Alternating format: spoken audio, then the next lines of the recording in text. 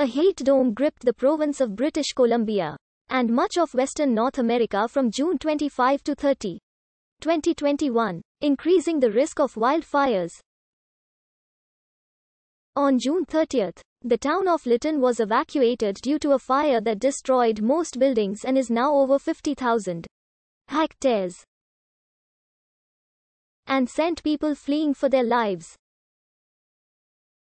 The Sparks Lake fire is currently the largest fire burning in the province.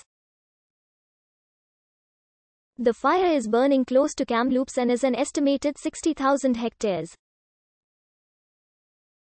By July 1, 2021, almost 500 wildfires were burning across British Columbia. On July 20, the BC government declared a state of emergency.